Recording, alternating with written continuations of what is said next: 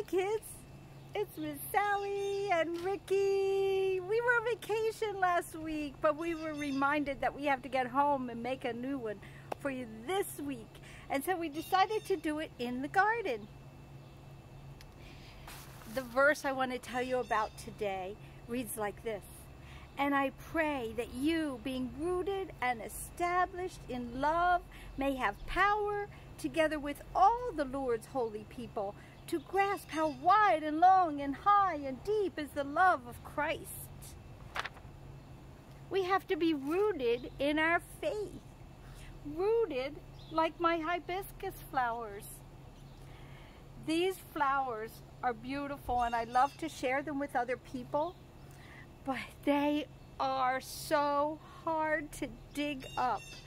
Sometimes it's easier to just give up some of these dried flower pods to people. They have seeds inside them.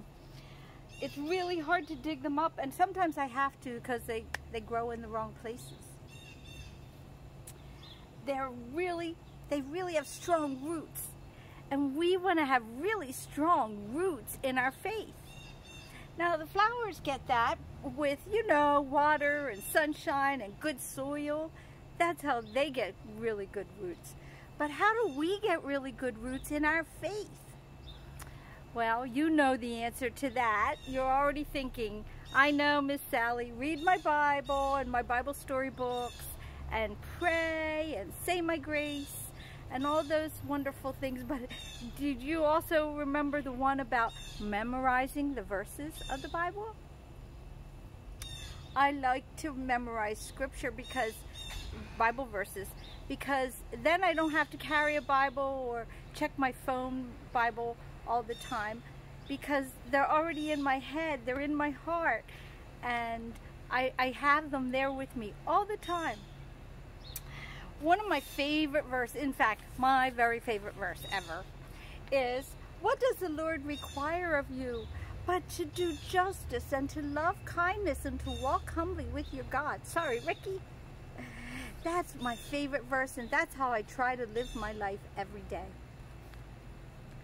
I also have one that I've memorized that is my morning prayer.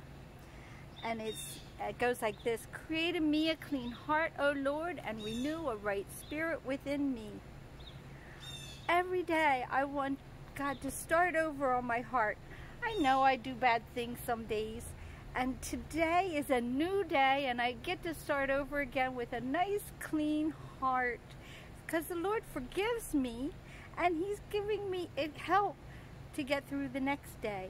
So I like to say every morning, create in me a clean heart, O Lord, and renew a right spirit within me. That's a good verse to learn.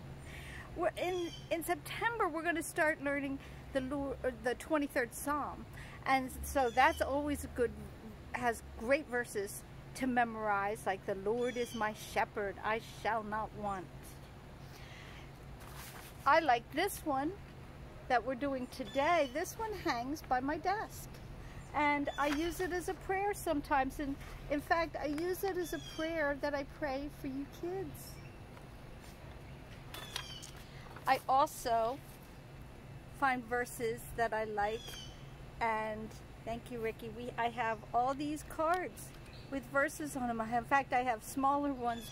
I have like 100 with verses and poems and prayers that I learned, that I'm trying to memorize over the years.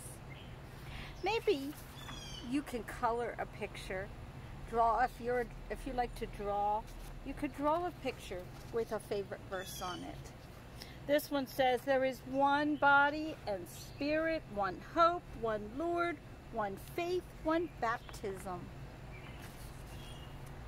I hope you will find ways to make your roots in your faith stronger. Just like these flowers. Can we pray about that? Father God, we thank you for the beautiful flowers and trees and shrubs around us every day here. And we thank you for all the blessings and the roots and faith that you have given us. Help us to find our own verse that we can remember and think of often to grow our love for you. And all God's children said, Amen. Kids, go find a verse that means something to you, that will help you through every day, because we want our roots in our faith to grow and grow and grow. And so that's why it's so important to have Bible verses on your heart. You have a good week. Bye.